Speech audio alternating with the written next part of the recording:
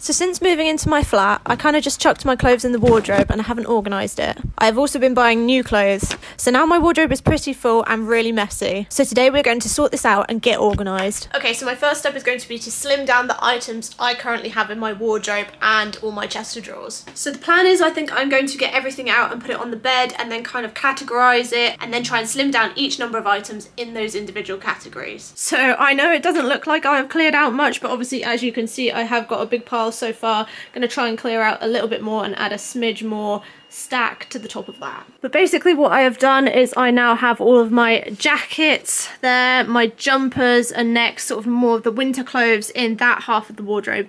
Then as we come along I have my t-shirts that are okay for me to wear at work. Then the rest of these tops are things that I probably wouldn't wear to work because they're a little bit more revealing.